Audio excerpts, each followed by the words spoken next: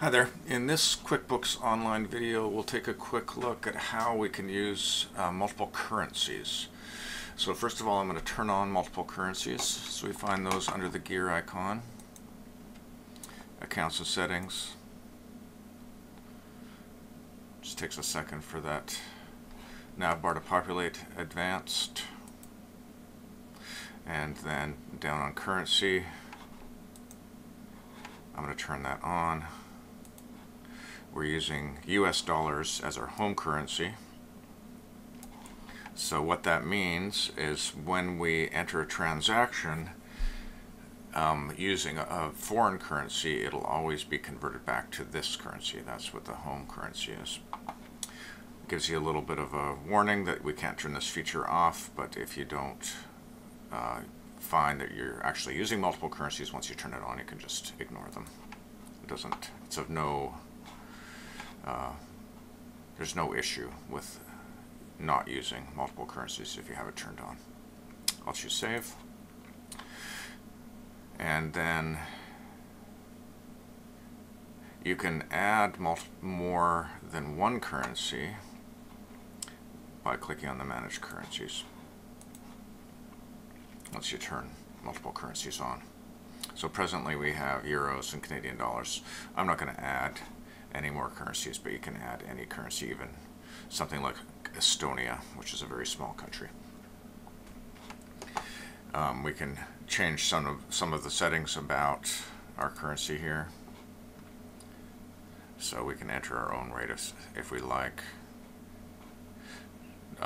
It'll get a rate from an API on the internet, so even if you use a date other than today, it'll pick up the currency exchange for that date, which is fairly recent. It seems like a previous version didn't do that if you went back a couple of days. So what I'm going to quickly do now is add a Canadian currency bank account. We'll do a transfer to that bank account from a US account, and we'll see what that looks like. So I'm going to go to Accounting, Chart of Accounts, create a new account, Bank, under Bank Accounts. This will be a checking account, and I'll make this Chase CAD checking. And now we have a currency field that we didn't have before when we created banks. And I'll go with CAD. So basically any transaction with this account will be converted to US dollars. Choose Save. I won't worry about a description. And I'll create a new journal entry. You can do a bank transfer if you like as well. The results will be the same. And I'm going to put money into my Canadian account. Notice we do have the option of choosing what currency we're transferring into that account.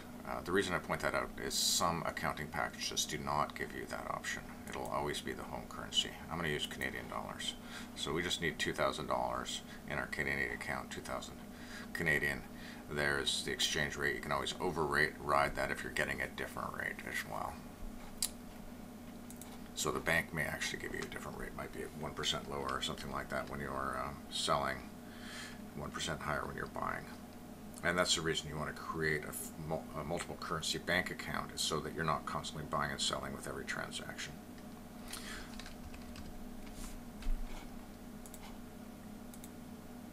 And I'm going to get that from for sound checking. So notice it does the conversion. If you look at the journal entry, you know how to do that. You can go and look at the journal entry on your own. You'll see that this is the amount that is transferred on our books.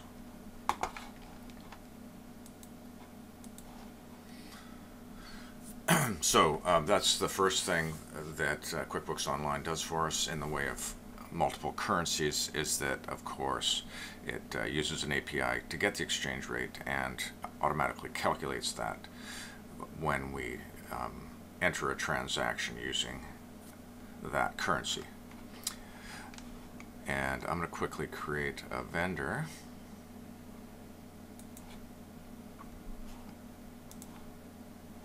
So notice when we create a vendor, now that we've turned on multiple currencies, the very first field is currency. So this will be, I'm going to leave that up. This will be a vendor in Canada that we buy processors from.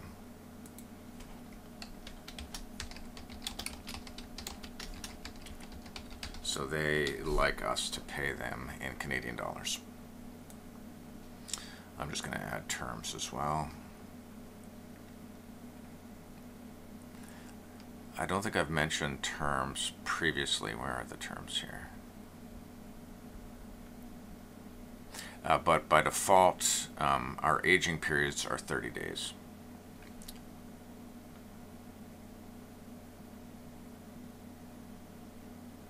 Oh, there are no terms on this side. Oh, there they are. Hard to see. So basically, any invoice from, or bill I should say in this situation, from Northwest will be due in 30 days. The default for the entire program is also 30 days. So it's kind of redundant.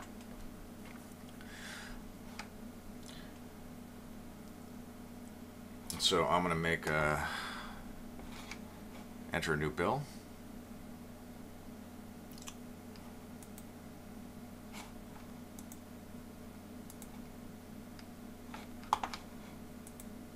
So as soon as I pick up Northwest, we get the little exchange rate. I'm going to use today. There's the terms there. Again, comes from Northwest terms. If we override the default, and their bill is Northwest processors, that's my prefix, so I can quickly identify any bill from a particular vendor. That's my vendor code for them.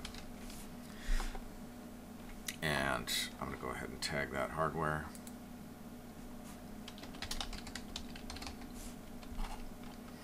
And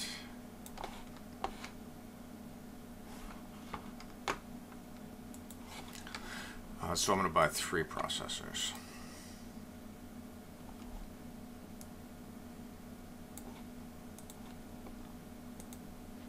So you see that the price has been converted to US dollars.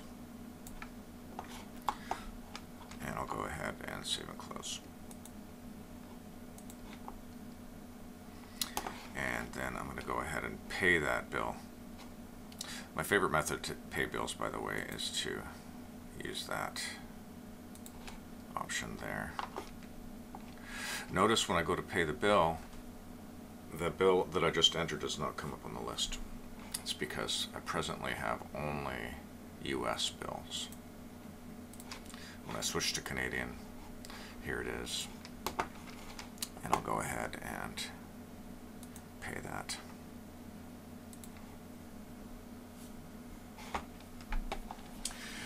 So I'll do the same thing on the AR side, create a Canadian customer.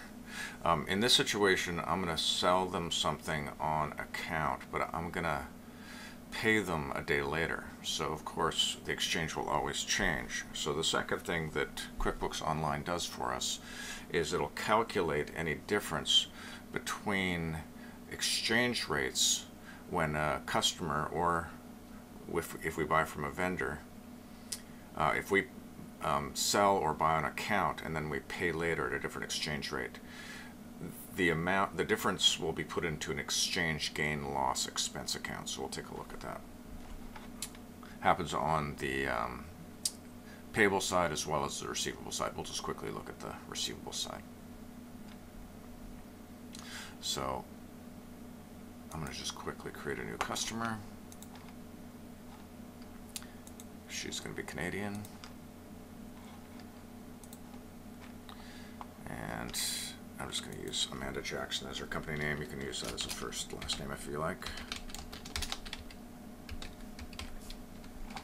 And again, I'm going to add terms. See if I can find them a little quicker this time. There they are.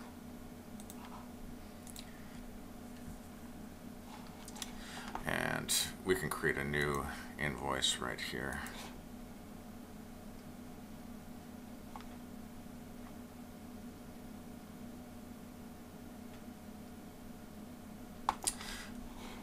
Canadian dollars, because we chose Canadian for her. And I'm going to make this invoice yesterday. So you'll notice it's presently 72.9. So it actually picks up yesterday's exchange rate from an API. Hardware. And we're going to sell her a laptop. An Acer. Again, price changes, and we go ahead and save and close.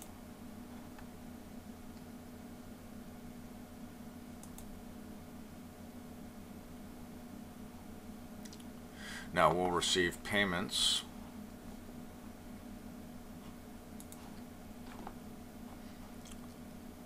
So we can receive a payment here. And now it's today.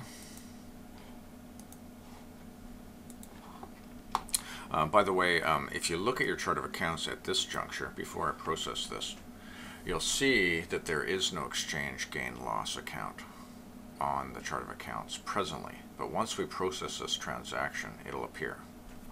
So go ahead and take a look at that if you like.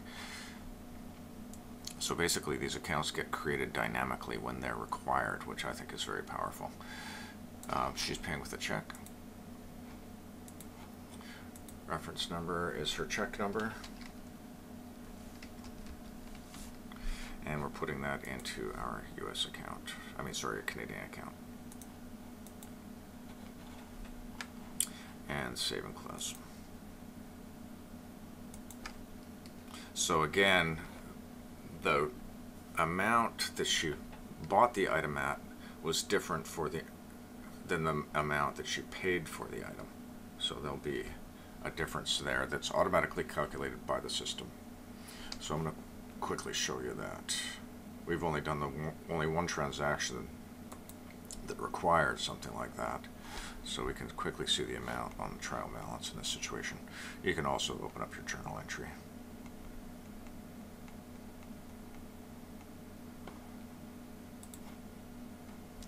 So you'll see we now have exchange gain or losses. On the debit side, this is an expense account, so we lost 54 cents on that particular transaction.